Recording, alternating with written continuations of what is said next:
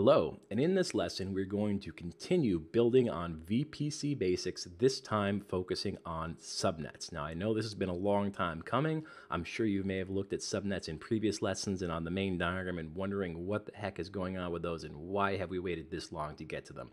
Well, in this lesson, we are going to talk specifically about the definitions of a subnet, the function of subnets, understanding public versus private subnets, and how to make subnets public or private. First, let's start off with a few definitions. So the simplified definition would be a subnet, shorthand for subnetwork, is a subsection of a network. A lot of subs in that sentence. Generally, a subnet includes all of the computers in a specific location. So circling back to the home network analogy we used in the VPC basics lesson, I want you to think about your internet service provider as being a network, and then your home network being considered a subnet of your internet service provider's network. So your internet service provider you can think of as a large network spanning your city or your town, and your home being a subnet in that it's its own little network within a larger network. Now, technically, that's not a great analogy, but just conceptually, that's how I want you to think about that. And it's going to make more sense in a minute when I move on to the next few slides. But in terms of an actual definition from AWS, when you create a VPC, it, meaning the VPC, spans all of the availability zones in a region. After creating a VPC, you can add one or more subnets in each availability zone. Each subnet must reside entirely within one availability zone and cannot span zones. So again, I want to note that your default VPC already has subnets created in it. So we can view those here by clicking on subnets or subnets here. In the North Virginia region, the VPC will come pre-populated with 4 subnets because there are 4 availability zones within the North Virginia region. So if we look at these subnets here, we can see the availability zones that they are in. So I'll sort this by name. And currently, for each one of these subnets, we have a subnet in US East 1B, US East 1C, US East 1D, and US East 1C. So they're each within a separate availability zone. And this is so that we can provision resources in these various subnets so that they are in different availability zones, which creates fault tolerance, availability, and redundancy. So again, looking at our VPC diagram, here is a public subnet, another public subnet, a private subnet, and then another private subnet. So you may now be asking yourself, well, what's the difference between a public and a private subnet? Well, the main difference between the two is that public subnets have a route to the internet, where private subnets do not have a route to the internet. Here I've pulled out a public subnet and here a private subnet. So if you look here, I just took this part here and this part here and just kind of moved it up here, replacing this subnet in the diagram. And for a public subnet, it is going to have a route. It is going to be connected to a route table, and the route table is going to have an internet gateway attached, and that is going to allow information and data to flow in and out of the subnet to and from the internet. A private subnet also has to have a route table associated with it, or have the other way around, a subnet associated with a route table, but the route table cannot have an internet gateway attached. So this allows information to flow from one subnet to another within the VPC, but it will not allow traffic to go to and from this subnet through the internet gateway and out to the intranet. So how does that actually work practically, meaning in the AWS console? A second route table without an internet gateway. So let's do that first.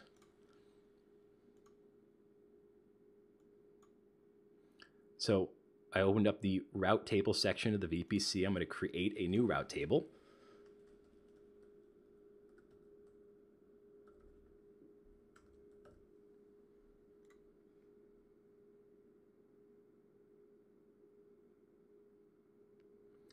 And what I want to do now is associate a subnet with this particular route table.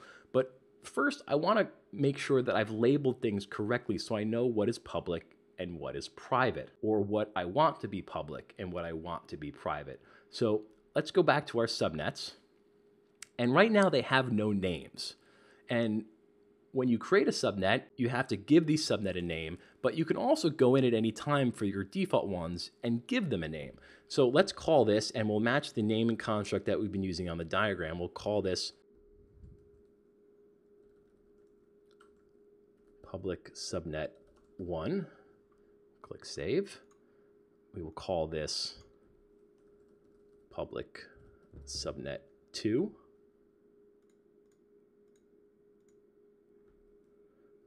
Private subnet 3. And private subnet 4. So basically what I've done here is if I go back to the previous diagram, I've just now labeled my 4 subnets to match what's going on here. But just because I labeled them public and private, again, does not make them public or private. What makes them public or private is if they have a route to the internet or do not have a route to the internet. So currently, all 4 of these subnets have a route to the internet because if I look at the route table for every single one of them, all of them are going to have a route table with an internet gateway attached. So they are all currently public subnets.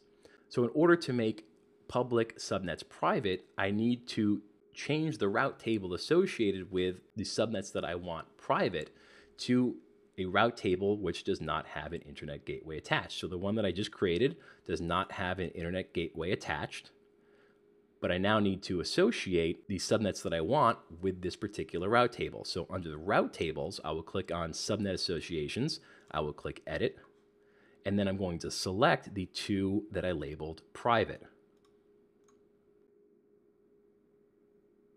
So I now have 2 explicitly associated with this route table, and I know here it says 0 explicitly associated with this route table. Let me relabel this the default route table for simplicity.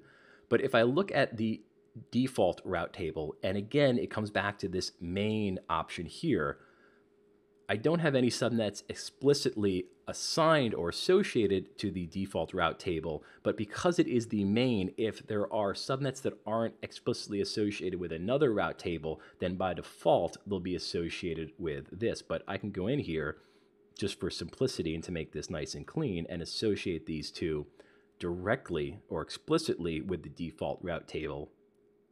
And once that's done loading, what we're going to have is something that looks internally like this. So we have public subnet 1 and public subnet 2. I'll refresh this here. So for public subnet 1 and public subnet 2, those are associated with this route table here, which is this route table right here. So both are associated with this route table, which has a route to the internet. So those are public subnets. For these other 2, the private subnets, 3 and 4, they are associated with the route table that does not have an internet gateway attached, which is this route table. So in terms of actual flow of data, if we were to say have an RDS instance in the private subnet, data would flow in and out of the private subnets using the route table without an internet gateway attached and still be able to communicate with instances in the public subnets, but would not have, again, access or a route to this route table to go out to the internet. But it will need to communicate with the other route table in order to route traffic to the public subnet. So I know that gets a little bit confusing, but I hope this diagram makes sense, and just be very confident in the fact that subnets associated with a route table that does not have an internet gateway attached will be private subnets, meaning that traffic to and from the internet cannot occur, and subnets that are associated with a route table with an internet gateway will have traffic to and from the internet. And regardless, internally, they'll all still be able to communicate with each other, regardless of whether or not they are public or private, as long as they are within the same VPC.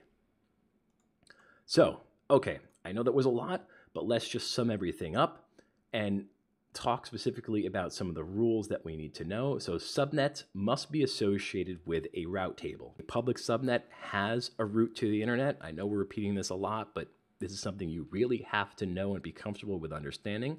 A private subnet does not have a route to the internet, and a subnet is located in one specific availability zone. So if we look back at our diagram here, we have availability zones. A subnet has to be only in one availability zone, as where a VPC can span multiple availability zones. And we'll get to more on that in a second. So with that, I will conclude this lesson. Thank you for watching. You may now move on.